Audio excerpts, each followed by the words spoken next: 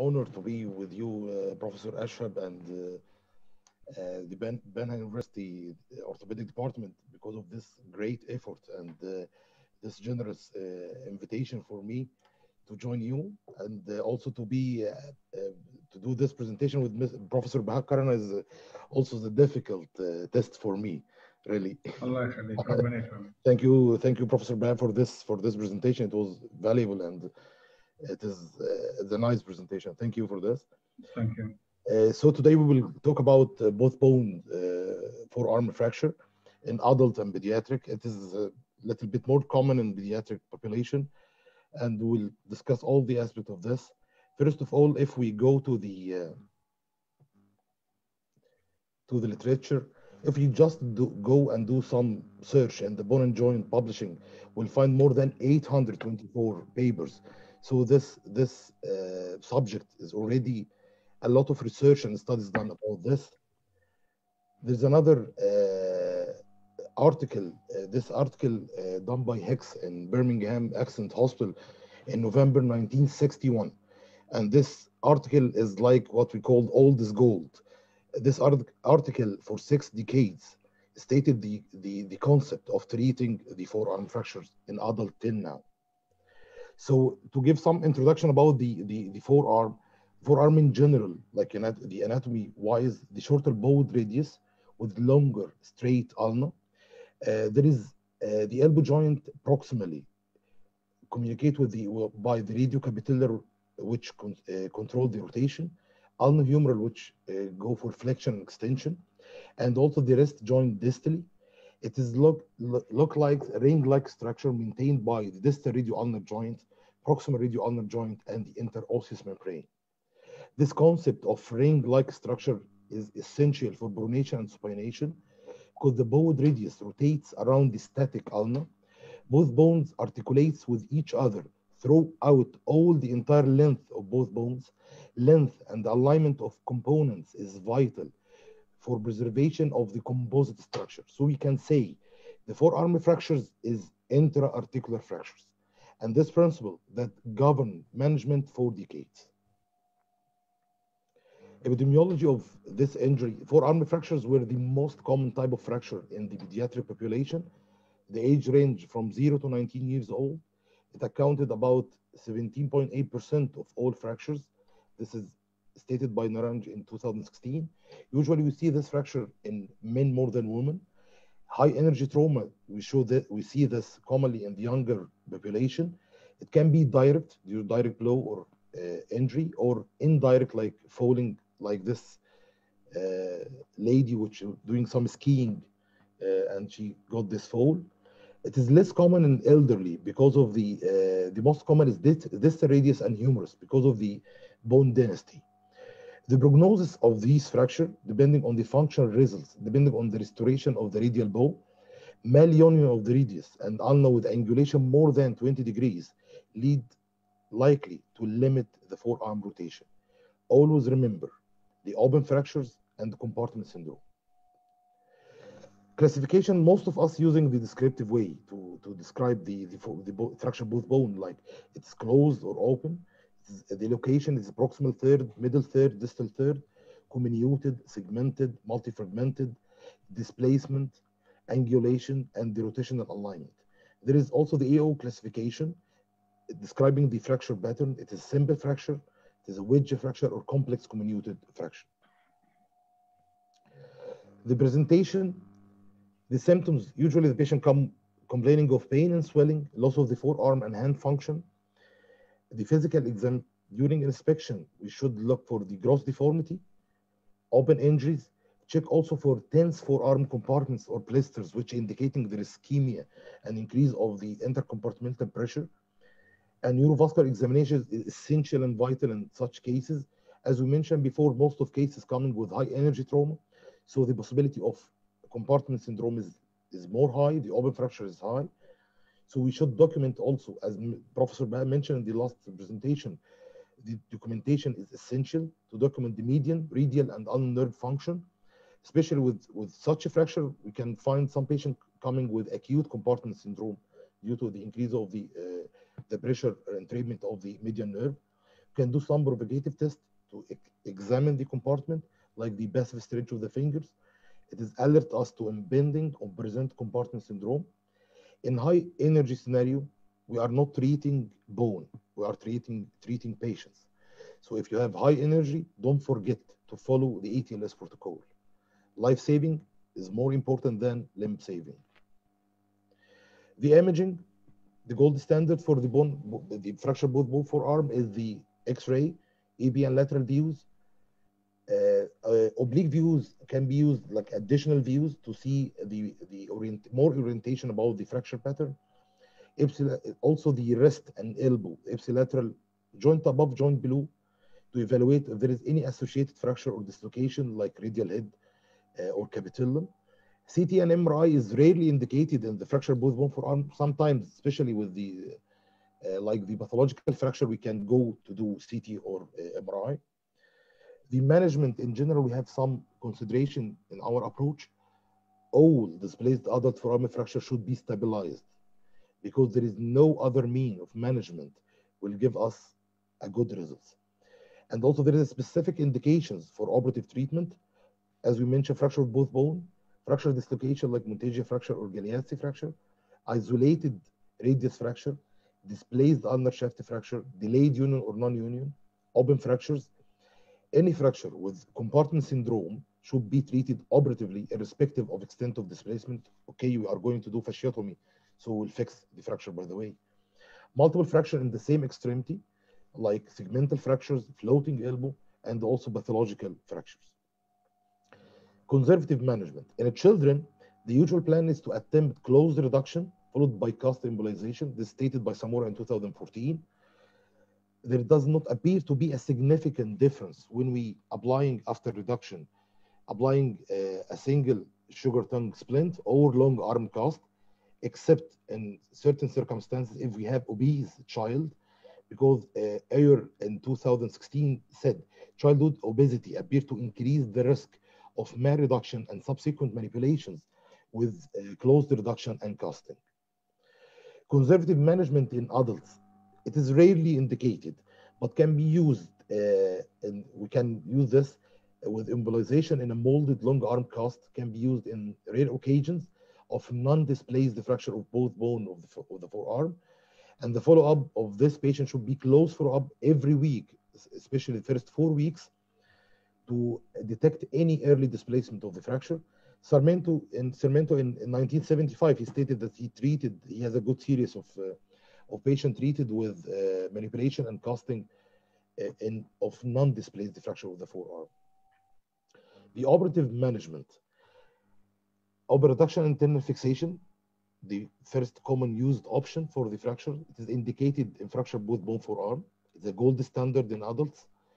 Gastello type 1, 2, 3A in the open fractures may be treated with primary obireduction and internal fixation. We have some tips and tricks during the obireduction and internal fixation. Most of us start with radius, but the right thing, the fracture with the least comminution, and usually it is the ulna, by the way, should be fixed first.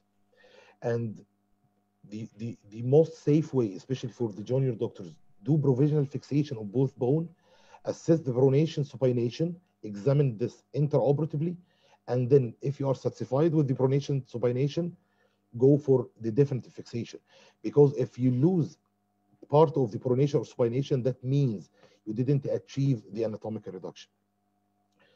The plate should be centered on the bone. You should have 6 cortices in each side of the fracture, 3 proximal, 3 screws proximal, and 3 screws distal. The blade should be contoured to fit the bone, especially the radius, because as we mentioned before, the radial bow, to maintain the normal bow of the radius for restoration of the normal function. Henley stated this in 2011.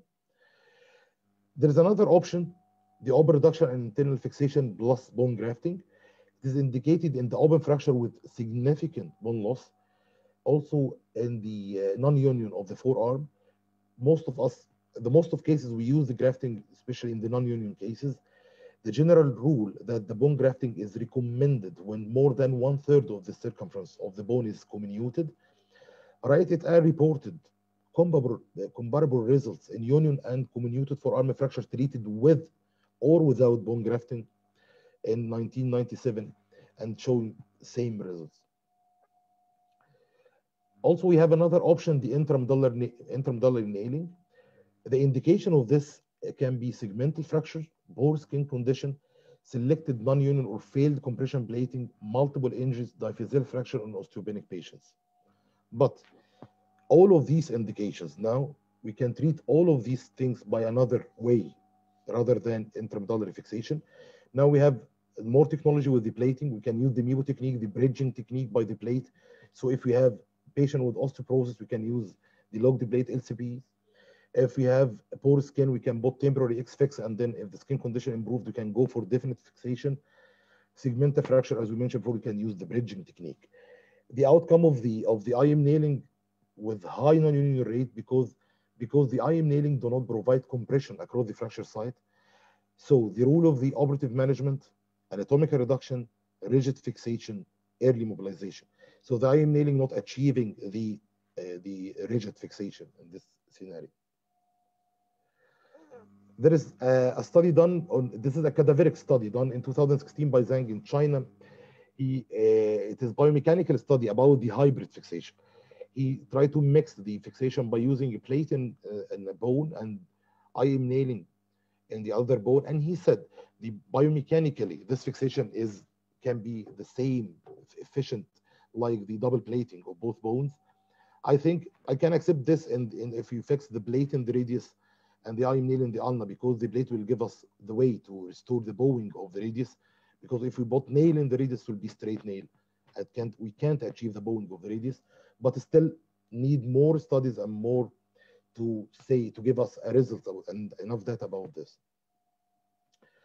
Also in the children, the percutaneous or closed reduction with intramedullary nailing using tense nail, titanium elastic nails, or Nancy nails, the indication of this in the children, unacceptable alignment following the closed reduction, like angulation more than 15 degrees, rotation more than 45 degrees in children younger than 10 years of age, angulation more than 10 degrees or rotation more than 30 degrees in children older than 10 years, being opposition in children older than 10 years.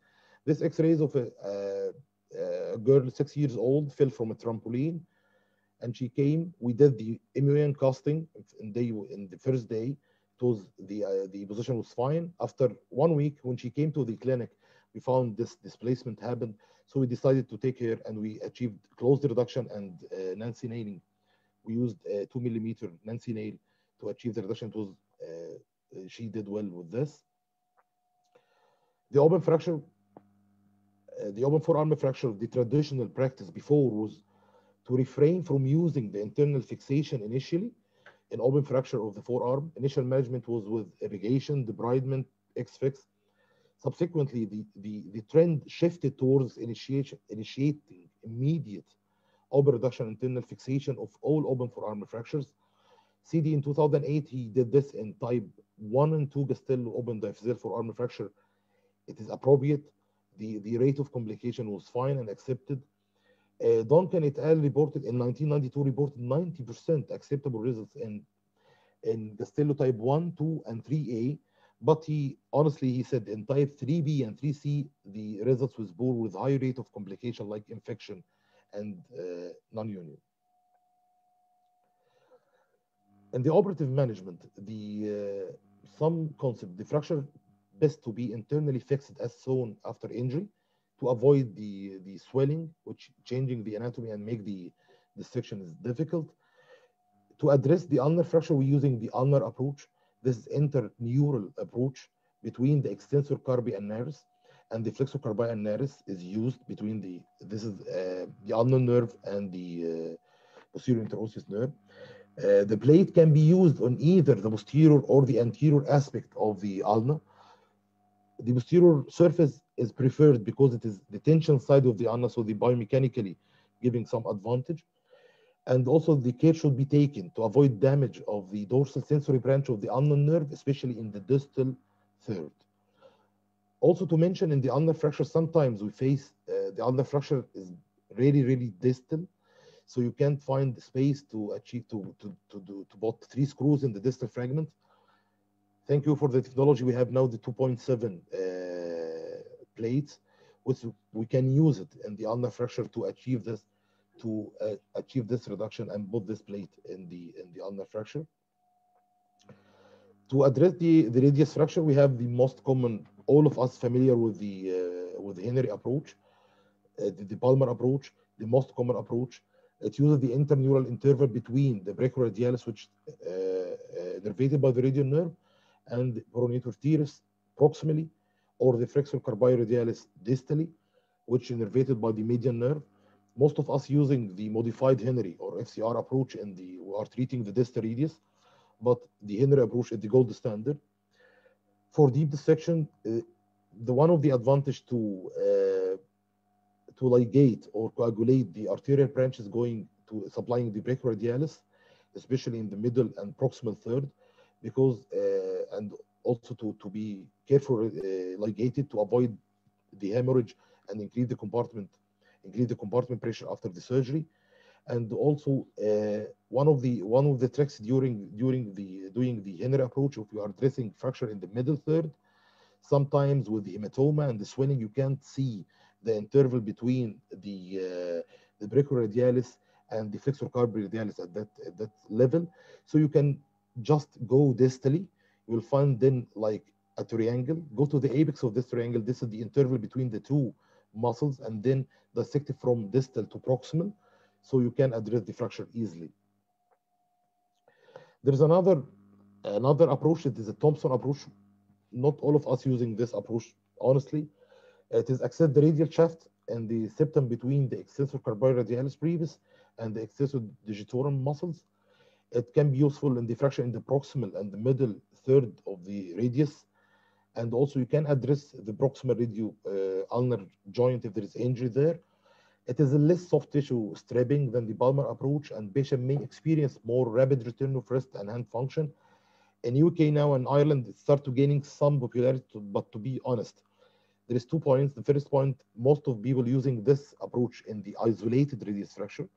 And also there is a new study done in May 2020 by Dash in Germany, and he comparing between the Thompson approach and Henry approach, and he said there is no significant difference between both of them in relation to the function or complication. And the operative management, the reduction technique, periosteal stripping should be limited to the minimum, and the plate 3.5 millimeter is the gold standard size and the ideal size for forearm bone, for forearm fracture. Using bigger plates, theoretically giving more stiffness and more rigidity, but it will lead to increase some complications like refracture after removal of the plate. The purpose of the plate, as we know, neutralize the torsional forces, and purchase should be obtained, as we mentioned before, 6 cortices in each side. We can use also another technique to increase to make the fixation more rigid, to use interfragmentary leg screw if possible. We can use it independently or through the plate to achieve more rigidity. The most important point in the closure, close only the subcutaneous tissue and the skin. Avoid closing the deep fascia, because if you do that, you will increase the intercompartmental pressure, and the compartment syndrome will be imminent, and may lead to ischemic contracture if it is not painful, like Volkmann ischemic contracture later on. Post-operative care, if you are trust your fixation, let patient move without any splint or any cast. If you are in doubt or the fracture pattern is more comminuted or something, so you can put the patient in a splint or cast for a couple of weeks, give a chance to the soft tissue to heal and remove your skin clips or the skin sutures, and then, but you should encourage the range of movement exercise of the shoulder and hand from day one. The elbow range of movement and pronation supination exercise can be started when the pain and swelling permit for that. However, if you have an uncompliant patient, we're facing this too much. If you have some patient which are the alcoholic patient, they will never follow up our instructions. So we put them in above elbow cast for 6 weeks. because we don't want to put our fixation in a danger. The problem is to put the patient in such cast, we will need, the elbow is so sensitive for embolization. The patient will come with elbow stiffness, and we need a lot of workup with the occupational therapist and the physiotherapist to regain the range of movement at the elbow joint. The complication, non-union. The incidence of union is not too high, less than 5% after compression plating. And the comminuted fracture or open fracture, which is treated by bridge plating or relative stability, the non-union rate a little bit higher, about 12%.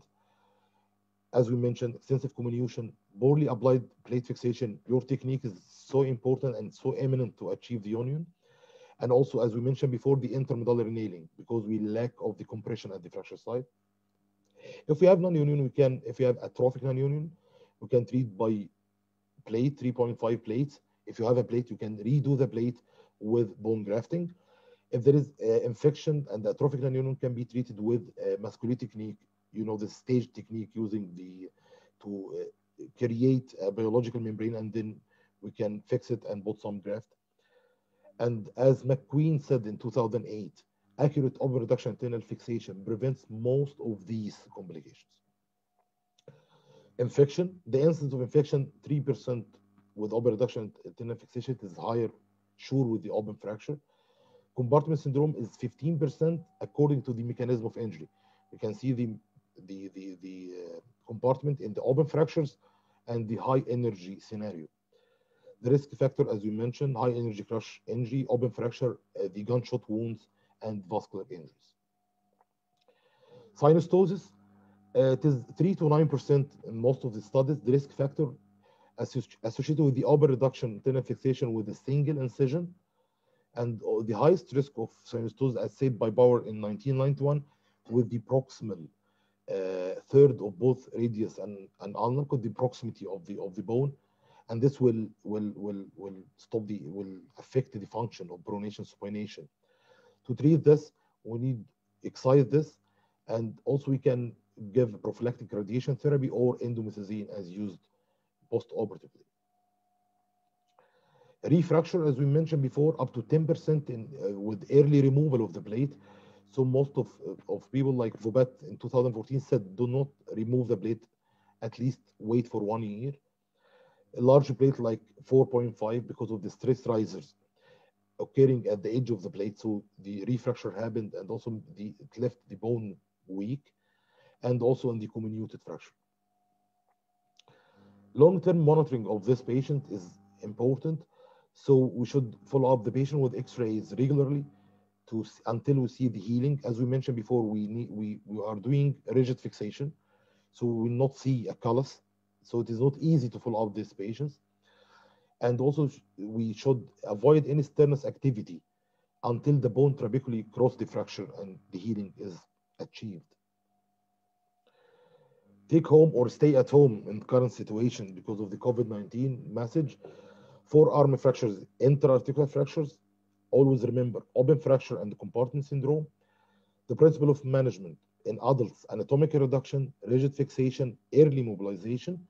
In children, the gold standard MUN casting, and avoid single incision.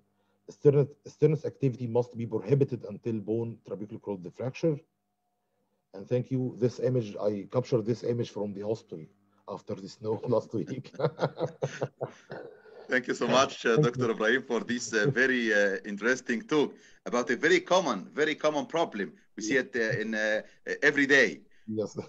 Thank you so much. Thank you. Thank you. Marvelous talk, sir. Thank you so much. Thank you. We are waiting for questions. The first question from me, Professor Ibrahim, is it mandatory, from your talk, is it mandatory to remove the plate? No, it is not a routine practice now. Usually we are not like it is. If there is no problem, why to take patient to exposure patient for another anesthesia and another operation? You can escape from infection or complication in the first surgery, and you get it in the second one. So no need. But there is some patient asking about that, especially with the plate in the ulnar side.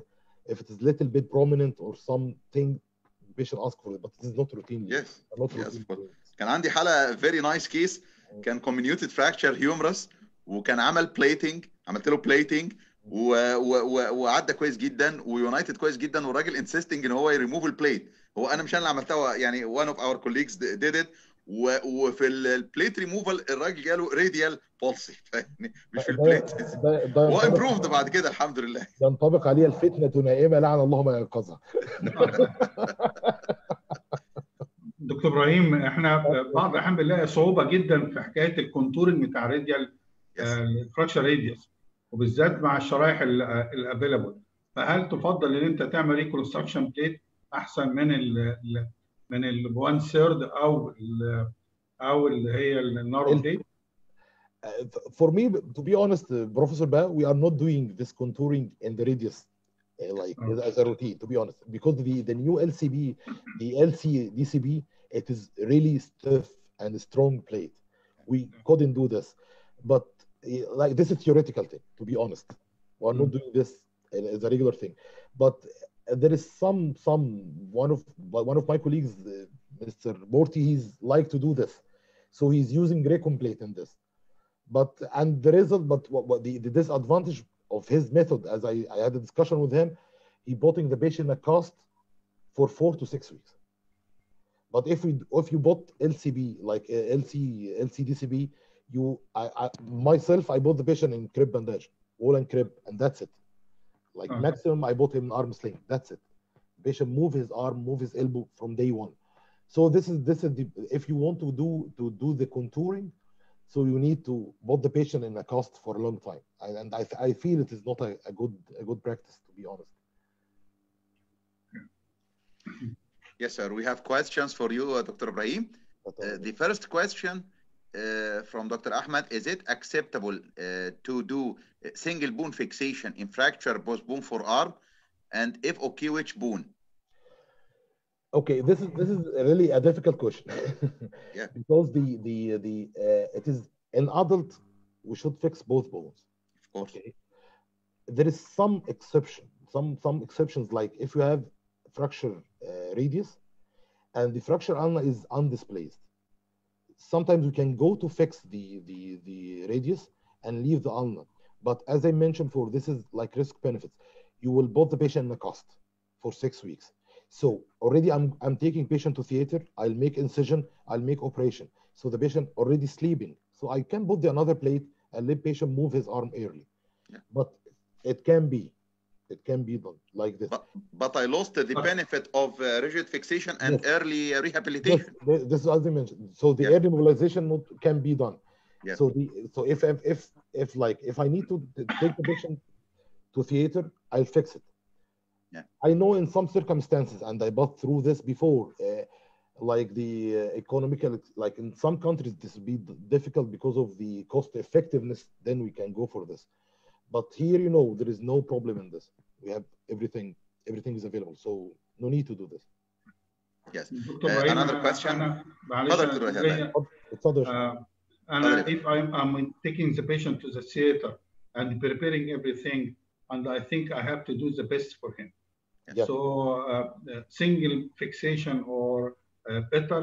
No, it is double fixation, and you have to give a patient the best chance for the reason you are taking him to the theater. Yes. So it is very important to discuss with him that you are going to do the best for him. Yes. Yes, sir. Another question for elastic nail fixation in pediatrics. One or two nails for each bone. Which do you prefer, 1 or 2 nails? And how can we judge the proper size of the elastic nail? Okay, the point is the elastic nail in children. We need to put the nail. We achieve the 3-point fixation by pre-bending the nail before inserting it. Number 1. Number 2, it should fill 2/3 of the medullary canal. And this is like usually, the normal size we're using up to age of 6 years, we're using 2 millimeter. More than this, we can use 2.5. There is some exceptions. Some big children, we can use 3 millimeter. But to be honest, I never use 3 millimeter. Usually 2 millimeter or 2.5 millimeter. So you can measure in the if you have the X-ray, you can measure the medullary canal and remove the magnification 10 to 15%, and then put a nail 2/3 of the diameter of the medulla. This will achieve a good fixation. Which material you use? Is it titanium or in children? Titanium or stainless steel? We are the old I used before ender nail before, but now everything is the titanium. We have two systems: the Nancy nail, which is the like all of the nails the same length but different diameters, with its color coded, and we have the tense nailing, the tense system, which is different diameter and length. But I prefer Nancy nail. Nancy is more easy to use and less exposure of X-rays, as you already bought the nail and then you cut the nail according to the size, and that's it. The other nail you need to X-ray outside to measure it out, like before inserting the nail, so you expose the patient for more radiation. Yeah, Dr. Ibrahim, I saw one of your X-rays for the ulnar nailing. Do you prefer distal or proximal entry? For the tense nailing for the ulnar. Yeah. The titanium nailing, flexible nail. Flexible nail. I prefer we have two common ways to use this. Go through the olecranon. Yeah. Okay. And my way, I like to go to the radial side of proximal ulnar. Yeah. The radial side, because this is less prominent, so it is not causing irritation. The patient will remove this after 4 to 6 months. So you need the patient to be satisfied with the nail. This is number one. And number two, we are not crossing physis, any growth plate. So you go from the radial aspect of proximal ulnar. Yeah, I'm sorry, Dr. Ibrahim, we have lots of questions if you have time. Oh, it is early. Here is still 9:12. Still too early. Is there a rule for plating one bone and Nancy nail in the other in adults? I think it is, as we mentioned before, the forearm fracture, both bone forearm fracture is intra-articular fracture. So you need rigid fixation. If you do this, it will be rotational malalignment. Like if I fix, for example, I put plate in the radius side and I put nail in the ulnar side, Nancy nail, it is the rotational malalignment. This will be rotational malalignment. So I don't believe in this. So plating, double plating, the gold standard for the forearm. There is some people trying to push for elastic nailing in the forearm in adults, but I don't believe in this. I don't believe in it. Like theoretically, biomechanically, it is not stable at all. Yeah. One of our colleagues is reporting that synostosis was usually reported after Henry approach. Like all of us did use the Henry approach. Yeah. So provide links in this series. I have one of them. This is due to monastery. I think the synostosis, there is a lot of factors affecting synostosis, but I think the most of cases of synostosis happen in young patients with multiple injury, especially with the head injury. I saw 2 or 3 cases synostosis happened with the patient with head injury. This is a common thing. But also stripping, as we mentioned, if you minimize the soft tissue stripping, you will decrease the chance for synostosis. But nobody can predict this. Yeah. Nobody can predict it. Your experience and Professor Benha, you know this. Nobody can predict synostosis. The next question, I think you have already answered it. Is it better to do a distal or proximal entry for Nancy nail ulna in pediatrics? You have already answered it, sir. Another question, in segmental fracture, is it better to use 2 overlapping volar and dorsal plating? This is a technique. This is technique, but I think this is a lot of stripping, and usually the segmental fracture is this high energy trauma, so we need to decrease our injury to the. So what we do using like not MEBO, clearly MEBO technique, but it is minimally invasive technique. We slide the plate and we cross some screws through the segment itself. So we fix the plate proximally, distally, and bust a couple of screws in the fragment in the long segment itself to achieve some stability. We decreasing the working length so it decreases increasing the rigidity at the fracture side. Yeah, the last question is from me, Dr. Ibrahim. In a comminuted fracture postbone forearm, do you prefer primary grafting, or do you prefer biological fixation and minimal stripping, and postpone bone grafting to the follow-up? I prefer the second option. Yeah, you don't Because, recommend the primary grafting. Yeah, this is because with the comminution, you know, Prof, if you keep this, you keep the biological environment with less stripping, so we give more chance for healing. So I don't put a foreign thing until the real thing or the normal thing give a chance to it to heal. If it doesn't heal, okay, then we were obliged to go to do grafting. Yes. I see no questions. Thank you so much. Marvelous night with marvelous speakers, Professor Benha Korana, Al Azhar University, and Dr. Ibrahim Kamar from Ireland. Thank you so much for being with us tonight. Inshallah.